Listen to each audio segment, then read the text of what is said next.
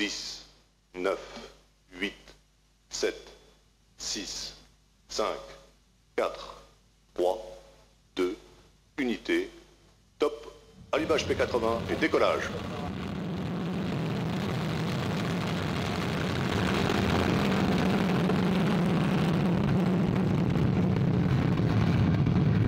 La propulsion est nominale.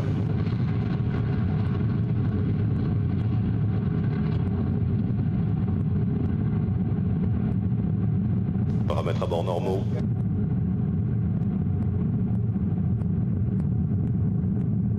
And we're off. Sentinel-2B is on its way.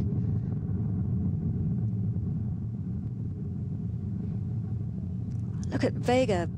Les paramètres à bord sont normaux, la trajectoire est nominale. Blazing a trail across the equatorial skies over the Guiana Space Center, heading north out over the Atlantic.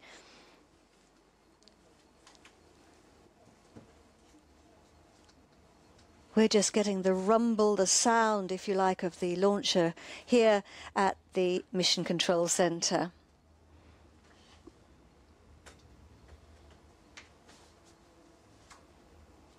The job of the first 3 stages is to get us away from the Earth. Vega's pushing itself away from gravity. And we're burning the first stage. It's called the P80. That's because 80 is standing for the amount of propellant, 89 tons in fact.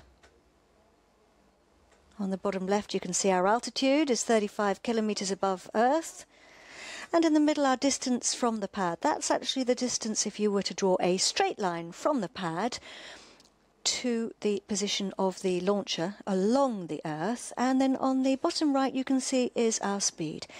We're travelling nearly 2 kilometers per second, not per hour, but per second. Acquisition de la télévision lanceur par la station de Saint-Jean. Séparation P80. We've Allumage du Zéphiro 23. separated the P80 and lit the engine now on the Z23. And joining me in the commentary box here is Guido Levrini. Guido is the Copernicus Space Segment Program Manager for ESA. That means that he oversees all the Sentinel satellites. It's great to have you with us. Thank you very much indeed, Guido. Thank you for having me. Guido, you also know quite a bit about Vega. And although it was developed by ESA, it actually started out as an Italian project, didn't it? Not quite, not that completely. Vega grew out of a joint cooperation between the US and Italy back in the 70s. It was a project called Scout. It was launching from a base off the coast of Kenya, near the equator. And at a certain point in time, in 1992, the US withdrew from this cooperation, and the Italians continued alone on a new program called Zefiro.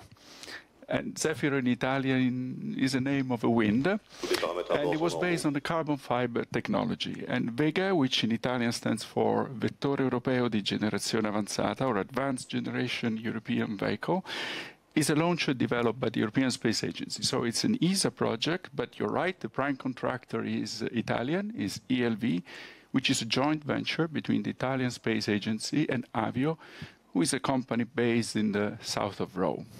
Now, right now we are flying like the wind, burning the Z for Zefiro, second stage, and now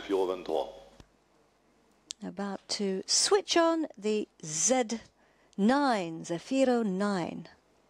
My pronunciation is probably a bit wrong. I think it's Zefiro in Italian. Zefiro. And the next phase, separation of the fairing, which we don't need anymore because we are 131 kilometers above our planet, and we don't need it because there's hardly any friction. Vega's going from strength to strength. Let's hear from the CEO of Avio.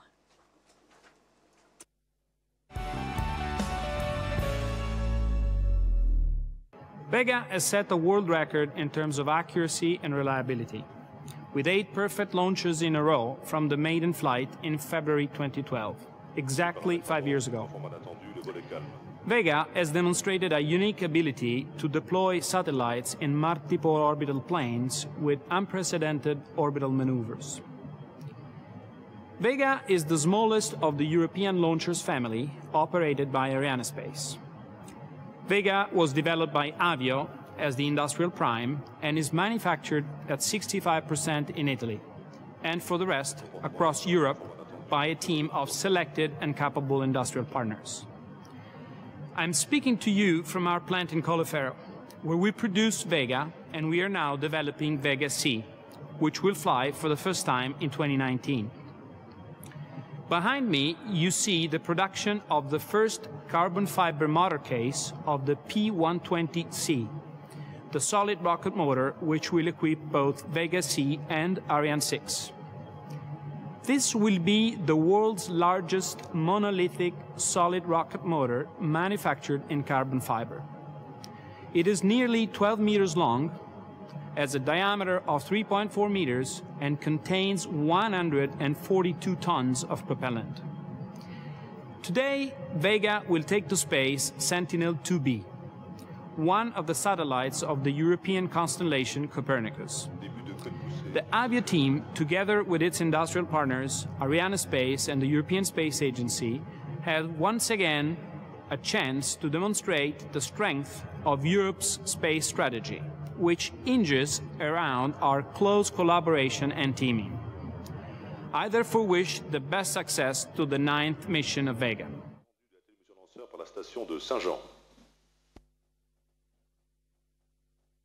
Interestingly, the carbon fiber that he mentioned there was used in a spin-off to build some great big structures inside.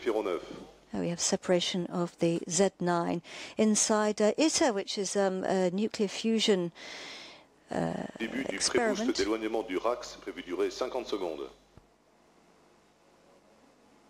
So our flight path, Guido, takes us north. Where are we going to be flying over? We are actually flying at the moment over the Caribbean, and we will soon go over Canada, then over the Arctic, and then we will come down on the other side of the Earth. We will coast the, let's say, East Asia coast, and finally we will go over Australia, where we will separate our satellite. This will happen 58 minutes into the flight. And the range operations manager is confirming there that we've picked up the signal at the Bermuda tracking station. That's in the Caribbean, one of the Caribbean islands in the north of the Caribbean. So we are now flying over the Caribbean. Why are we flying north, Guido? Sentinel-2 is an Earth observation satellite, and this satellite are usually placed on an orbit that goes over the poles. This because being on such an orbit, you exploit the rotation of the Earth underneath to image the whole Earth. You have to imagine that you're peeling an orange, and stripe after stripe you are peeling it completely. And these stripes, in the case of Sentinel-2B, are very, very wide, almost 300 kilometers. And this is what allows us to image the whole Earth with one satellite every 10 days, and now with 2 satellites every 5 days. And at our latitude, our meaning European latitude, every 3 days. There is no other system in the world that has this performance. Premier allumage de la VUM. So, Avon, the upper stage, has switched on its engine. That's going to burn for 7 minutes. So we've started the next phase of the journey because Avon has, effectively taken the wheel, as it were.